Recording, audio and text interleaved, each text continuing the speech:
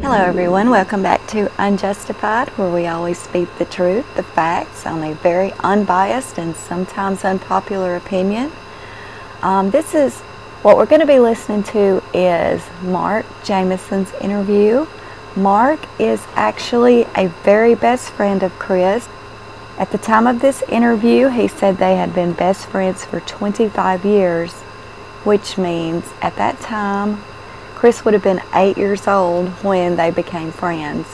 Mark is not only a friend of Chris, he is also a good friend of the entire Watts family. He talks kind of highly of Chris's mother, says that she's a pretty easygoing lady.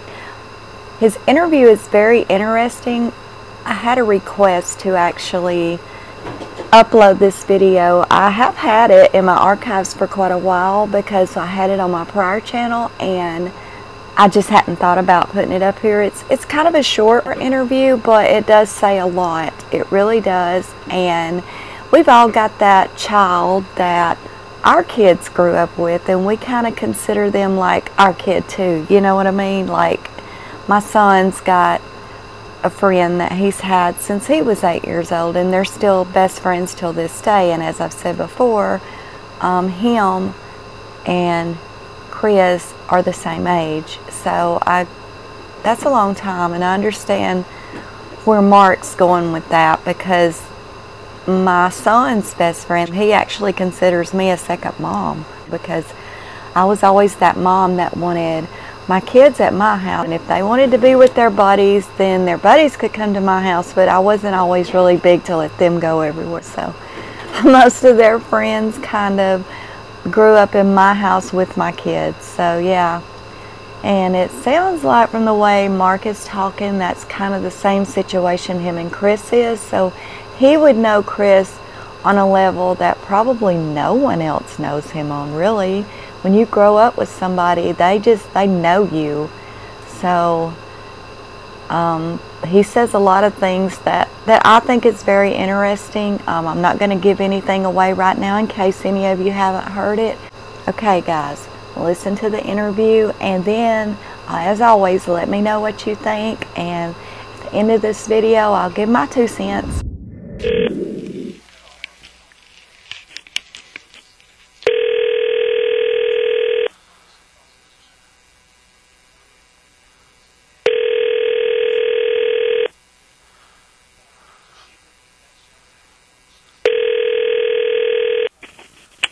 Hello? I can speak to Mark, please. This is him. Hi, Mark. My name is Matt Salem, an agent with the Colorado Bureau of Investigation. How are you doing? I'm doing pretty good, sir. How about yourself? I'm doing good, thanks. Hey, the reason I'm calling is we're doing some follow-up on the Watts case, and it's my understanding that you are a friend of theirs. Is that correct? Yes, I am. Okay. Would you have a couple minutes to speak to me about it? Yes. Okay. First of all, let me just get some identifying information from you. Okay. What is your last name? My last name is Jamieson. How do you spell it? Jamieson. Okay. And date of birth for you? Is this the best phone number to get a hold of you? Yes, it is. Okay. And how did you know Shanann and Chris? Me and Chris have been best friends for almost 25, 30 years. So I've been in and out of their lives quite a bit over the years. I've met Shanann on multiple occasions. I've met their daughters multiple occasions, and me and Chris would stay in contact via phone call or text message, or if we would go see each other. Okay.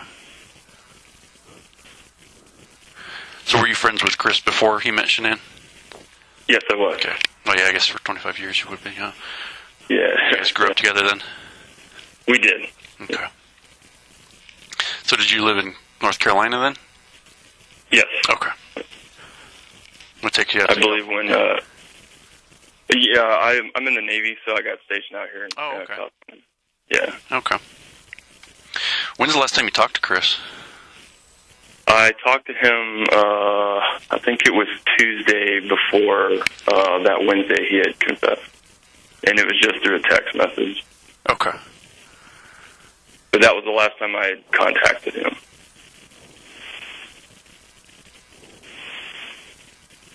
Did you initiate that, or did he? I initiated it. Okay. And was there like a back and forth conversation, or how did that go? No, it was just me basically saying, I hope he's okay, I hope the family's okay, that I knew he was busy and he's probably got a lot going on, and that if he needed to speak to me or if he needed anyone to talk to, he could let me know. And then he just reached back and said, thanks, man, and yeah, he's been busy. Right. And that was it. Okay. So before that, when's the last time you had a conversation with him? Before that, right off the top of my head, it was also a text message, and it was about, I want to say, a week and a half before this incident happened. Again, it was just through text message. And I was basically telling him, like, hey, man, reach out to me, like, talk to me. And he would text me back, but he never called me, and we never saw each other. Okay. Yeah. Was that unusual? No, I just knew he was busy. I just knew he had a lot of things going on. Just because the things that were going on with the family at the time, I could tell, like, he was busy. And I knew. I didn't press him. I didn't put any pressure on him. I just letting him know I'm here to talk if you need to talk. And, okay. Yeah.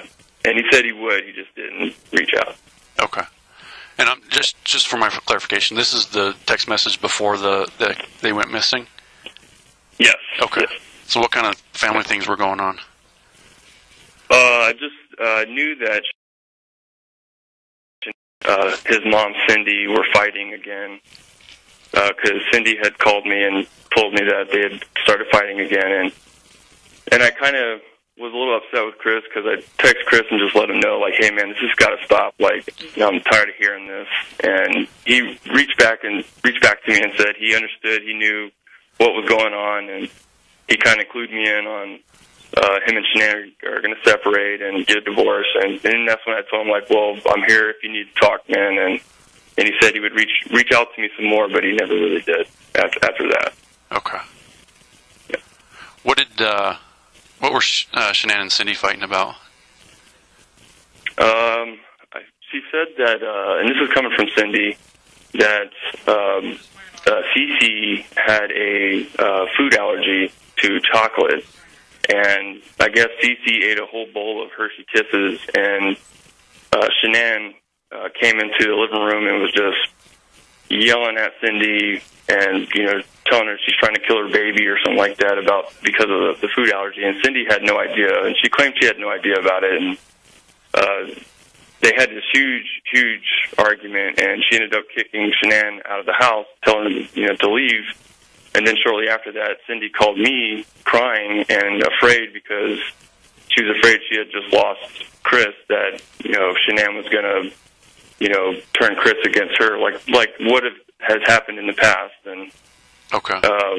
So she had called me crying and just letting me know, and that's when I just text Chris, like, hey, man, like, what's going on, dude? And yeah. Okay.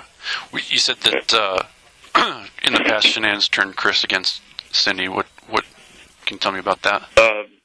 Yeah, so right around the time when they were engaged, I believe, Chris and Shanann were engaged, this huge fight between Cindy, Jamie, and Shanann was taking place, and they all felt like Shanann was trying to turn Chris against the family, and for a little bit there, Chris was on Shanann's side, not really defending his family. But I guess over the course of a year or two, they ended up patching things up, and they finally made amends, and they had back to a talking relationship again. And then this happened, and so it was like we were basically going back to square one. Gotcha. And so could you tell, was Chris taking Shanann's side again in the fight about the food allergy thing? Yeah, so Cindy did say that Chris initially was on Shanann's side, like he was upset with his family. But then, out of nowhere, Cindy did text me or call me again and say that Chris has decided to separate from Shanann. Okay. And then all of a sudden, like, it was Chris, he was even telling me during the text messages that he had seen the true side of Shanann and that he is done. He doesn't want to be with her anymore. And so we were like, okay. And so I was like, hey, man, I'm here if you want to talk. You know, I understand this is going to be a big process, so just let me know, man. And he said he would, but he never reached out. Okay. Do you know what he meant by that when he said he saw the true side of Shanann? I didn't ask because I didn't feel like it was my position to dig, but I had assumed that he had seen, because for years his family has always assumed that Shanann has been pretty shady.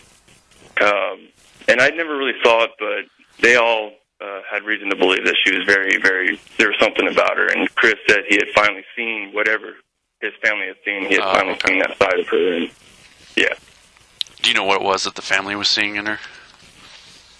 She was just, this is what they were telling me, is that she was very shady. She had a dark past, like, I don't know, like sleeping with her old boss, and even while she was seeing Chris, and money issues with her boss. She was just very conniving, and that was what they were telling me. Now, when I saw Shanann, I didn't see any of that. Like, she was always very pleasant. Okay. Yeah.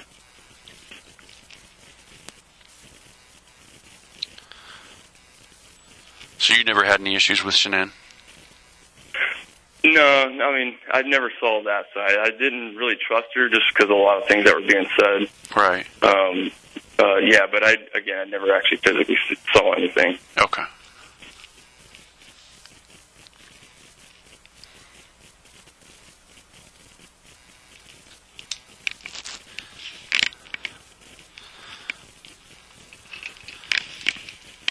Sorry, my pen just died. I had to find another one.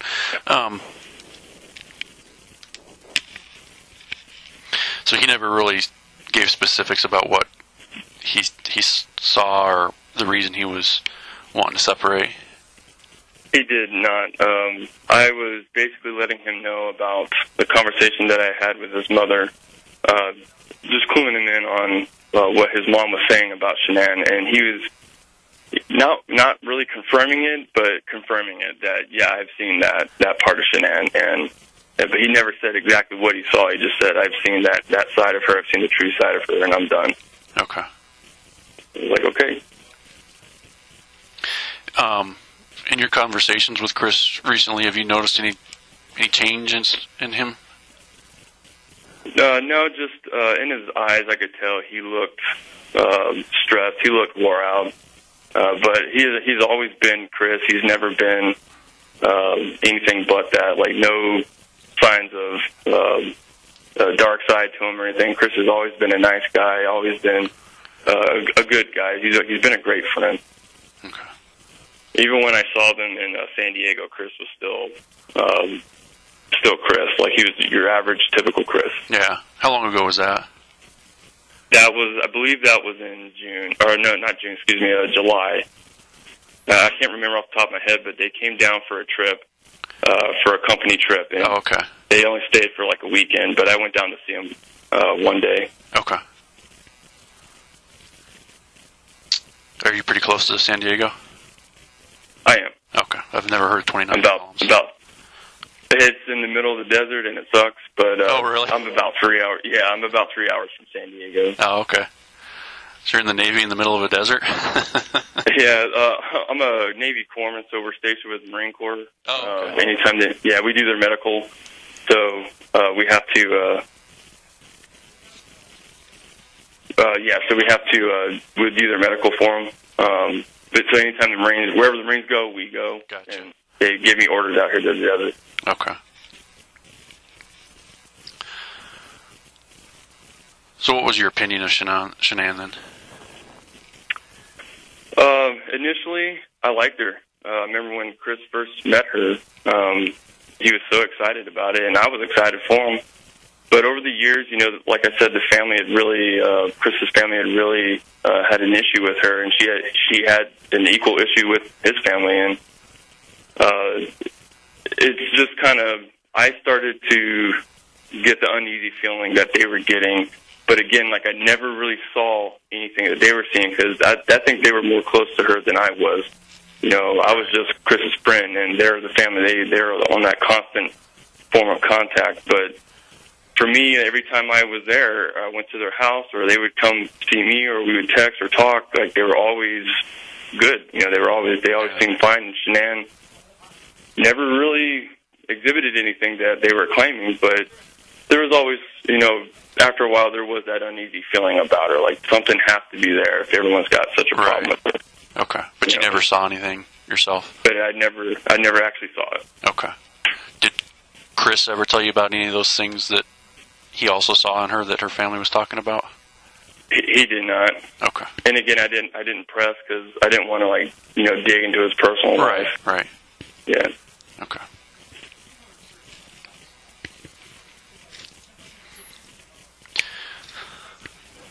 And obviously you liked Chris because you were friends with him for 25 years, but what can you tell me about him? Chris, he has always been a quiet guy. He only opens up to the people that he's comfortable with. He's the type of guy that would do anything for you. He'd bend over backwards for you, and he's been there for me multiple times when I went through issues with relationships or whatever. Like, Chris is, he's been a brother to me, you know, big time, and I still love him as a brother. Like, you know, this all comes as a shock, but still, like, Chris is a good guy, and the way the media is painting him out to be this, that's not Chris at all. Yeah. Okay. Yeah. And he loved his daughters very, very much. Did you ever know him to have a temper? I have never seen a mean side to Chris ever. Okay. He's much like his mother. His mother's very kind-hearted and sweethearted, and Chris is relatively the same way. So obviously he would come to you and talk to you when he was having issues in his life. What other ways did he have, do you know, that to deal with conflict or issues in his life? For these past couple years, him and I haven't really talked much. I would say, like, the past 3 or 4 years, but if he was truly going through something serious, he definitely would have reached out to me. But I know he also had support wherever he was in Colorado. There was also his friend base that he had in Colorado that I'm sure he probably reached out to them more than he did with me. But yeah, but ultimately his whole, to my understanding, his whole routine was basically just go to work and take care of the girls. Okay. Do you know who his friends are here in Colorado? I do not. Okay. I've never met any of them. Okay.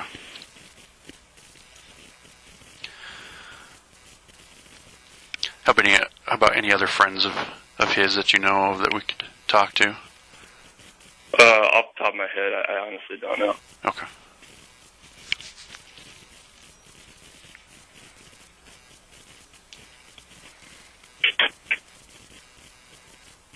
Because I think a lot of the people he knew, Shanann had known. I'm sorry, say that again? I said that a lot of the people that Chris knew, Shanann knew. They were Shanann's friends. Oh, okay. Gotcha. Yeah.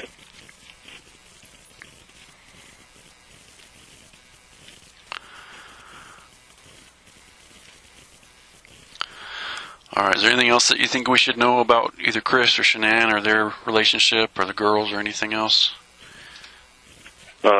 Not that I can think of. Any questions that I haven't asked that you think we should be asking, or anybody else that you think we should be talking to? I'm sure you guys have already reached out to his family or his sister. And yeah, we're in. Okay. Then yeah, I think that would pretty much cover it, unless you guys could track down whoever his friends were in Colorado. Okay. Like the friends of their families. Right. I don't know who they were friends with, but okay. All right. Well, if you got like a pen and paper, I'll give you my contact information in case something comes to mind.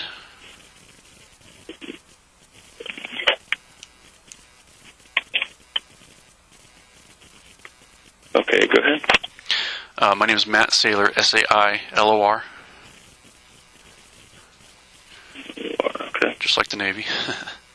Yeah, right on. And I'm an agent with the Colorado Bureau of Investigation, CBI.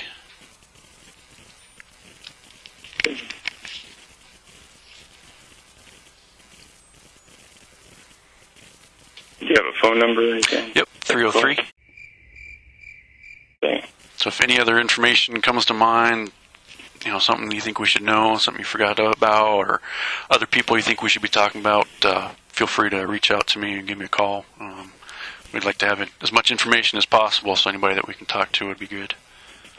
Absolutely. I do have a question for you, and without you, I guess, divulging anything that you can't, am I expected to be appearing in court or anything, just because I have to let my chain of command know that they're already tracking about this issue, and I just have to let them know if I'm going to be making an appearance? I wouldn't anticipate that. Obviously, those decisions are made by the district attorney, but and I can't say what evidence they're going to use, what witnesses they're going to use, but it's not like you have any. It's all important information, but it's not, Yeah, like, is it going to make them innocent? Is it going to make them guilty? So, you'll go into my report as a witness just because I talked to you, but I wouldn't anticipate you having to be called for trial. Okay. But I can't rule it out, obviously, so. Right. Any other questions I can answer or try to? That's it. Okay. All right. Well, I appreciate your time. Appreciate you talking to me today. Yeah. Thank you very much. All right. Thank you, sir. Have a good day. All right. You too. All right. Thanks. Bye. Yep. Bye-bye. Well, what did you think? I think Mark's a pretty sincere guy. I think that he is telling the truth about everything he's saying. The truth is he knows it. He mentioned that Cindy had called him about the whole Nutgate thing, but she told him it was chocolate. She didn't. It doesn't sound like that she actually told him the truth about it being the peanuts. Now, we know now for sure that Cindy has made that comment about chocolate because she'd done an interview recently with another YouTuber. She did mention that it was chocolate in that interview too. So I don't want to go too far out on a loop here, but it almost sounds like Cindy likes to play the victim in every role. Roles with her son. And I don't know. I could be wrong there because you don't hear much from them. And it's just very little that you hear from the Watts family. And I am not putting anybody down, okay? I'm just stating what I feel like. She called Mark to tell him that Shanann and Chris were getting a divorce. I think she stepped out of line right there. I don't think that was her place to call and tell him that. That should have been Chris. If that same situation happened with my son, that would be his place to call and tell his friend he's getting a divorce, not mine. That part's kind of odd. I think Cindy steps out of line right there. Maybe she feels like Mark's her son too. I've always felt that if it's not your place to say anything, then don't. It's not your business. Now, if somebody just comes out and asks you about it, if you have not been told don't say anything, then I find it being okay to say, well, I don't know. I know that they were talking about it or whatever, but you shouldn't just call and blurt it out and, hey, guess what's happening, because that's not her place. That's my opinion. So, see, I think she kind of stepped out of line right there as well. And I think it was kind of odd her calling him to tell him about Nutgate. At the same time, now, that situation, if she had told the whole truth about it, I'm not going to say that's not something I might do. If I just completely couldn't stand my daughter-in-law, and it's obvious Cindy could not stand Shanann for whatever reasons, and I'm not even getting into that. I'm just saying, if I just couldn't stand my daughter-in-law and I thought she was just the worst thing that ever happened to my son, I can't say I might not do that, because sometimes friends have a way of persuading our kids more than we do, right? And so I think that was her plan right there. I think she'd done that with Mark to get him to talk to Chris and try to persuade Chris away from Shanann, because they do. My son, if I give him advice all day long, he'll listen to it, and sometimes he'll take it. But when his friends say something, then he'll listen a little harder, because I'm mom, and I'm always gonna be like, I'm watching out for everything for him. I hope you understand where I'm going with that. So with her calling Mark on that issue, I'm not gonna say that's too far out there, because I would probably do the same thing if I hated my daughter-in-law that much, which is I don't. I love my daughter-in-law. She's great. That's a possibility I may do. But the whole calling him and telling him they're getting a divorce, that's ridiculous. That's not her place to do that. The Nutgate thing, maybe, because that did involve her and her house and her family. I can assure you she blew it out of proportion. But there again, I can't make that call. I wasn't there, so I can't say, okay, she just blew that plumb out of proportion. It wasn't that bad, and it wasn't that big a deal, and I don't know that. I wasn't there. I am hearing both sides. Actually, I'm hearing all three sides. 4 now of Nutgate. You hear, actually 5, really. You hear Shanann's side through her text and everything, and you can tell that it very much bothered her on a very deep level. She was terrified for her child's life. That should put her as Mom of the Year, you know what I mean? Cindy should actually appreciate that she is that concerned about her grandchildren's health. That should leave Cindy rest assured that Shanann is a damn good mom and watches out for her children immensely. Instead of blowing it up that Shanann's a bad guy. I don't think she's a bad guy for tripping out and freaking out over that, because I would too. I'm just saying. So we've heard Shanann's side, and then of course we've heard Cindy's side, and we also heard Chris's side, which he really didn't know what in the hell happened, but he even acted like, to me, when he was talking to other people, he wasn't taking it that serious. But when he replied back to Shanann in the text, he acted like, oh, that's just terrible. And he said he cussed out his mom, but that shows me that Chris is two-faced, just saying that. That's obvious. He's going to cuss his mom out, and then when he's talking to someone else, acts like it's not that big a deal. It tells me that he's just trying to show off in front of Shanann, cuss his mom out, and then tell her. And truthfully, I don't think Chris thought it was this bigger deal either, but it was, because there is proof that Cece was very deathly allergic to tree nuts. That is not any sort of hypochondriac. That's nothing. That is fact. There is pictures of Cece where she's broke out in big whelps while she was at the doctor's office being tested for the tree nut. So, that is fact. She absolutely was. It's even in her autopsy report. So, anything you've heard that was ridiculous and she's just overreacting about that, and she kept peanut butter in her house and all this and that. Listen, she was. Believe me, I saw all the proof in the world that baby was deathly allergic to tree nuts. And by the way, peanut butter is not tree nuts. Tree nuts is nuts that grow on a tree. Peanuts grow in the ground. But anyways, we've also heard Mark's side of that story, and of course Miss Rusick's side of that story. Miss Rusick's a mom, and she's just like a down-to-earth mother. And I think Miss Rusick was not very happy with it whatsoever. And she was very upset about it. Obviously, that's her grandchild. At the same time, she didn't call Cindy and cuss her out and make a big scene, because she knew her daughter had already handled it. So she stayed out of it, which is exactly what Cindy should have done when she was talking about the divorce. She shouldn't have called Mark and done that. But anyway, I think Mark is a sincere guy. I think he's telling it straight as he sees it. I don't think he's trying to cover up or hide anything for anyone. When he talks about Chris being a good guy and this and that, I believe that too. because I too believe Chris was a really good guy until he wasn't. Period. That's the way I think. And Chris had also mentioned Mark in his prison interview. He mentioned him pretty good bit when they went to San Diego, which is where Mark lives. He went and seen Mark, and he says he wished he would have told Mark about Nikki, because he feels like Mark would have told him, no, stay away, don't fall into that trap. And he says he would have probably listened. So see, there you go.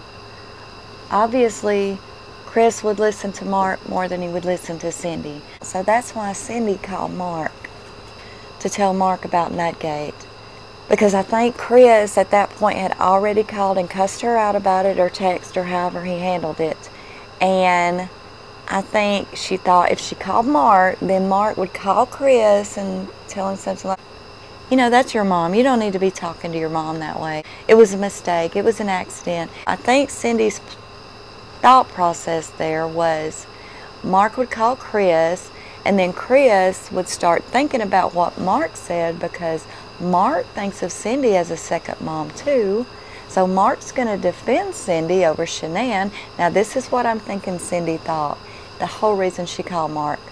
And I don't think any of that happened. I think Mark did call Chris, but said, look, y'all need to get your shit together, because this is getting old, your mom calling me. I mean, you know, so it really didn't work out for Cindy what I truly believe she had planned, and when she called Mark to begin with. You know, and there again, I'm not going to say that I wouldn't have done the same thing, because I probably would have. Because my kids tend to listen to their friends before they will me on certain things. So yeah, you guys let me know what you think in the comments. I'm going to work to get more of these interviews up. You know, I have people asking me a lot, do you have this interview or do you have that one? So I'm going to work on getting all the ones I still have up here, because obviously a lot of people hasn't heard all these interviews, and they are very important. And so I hope you all have a great day, great night, great evening, wherever you're at. And until next time, hope you enjoyed the video.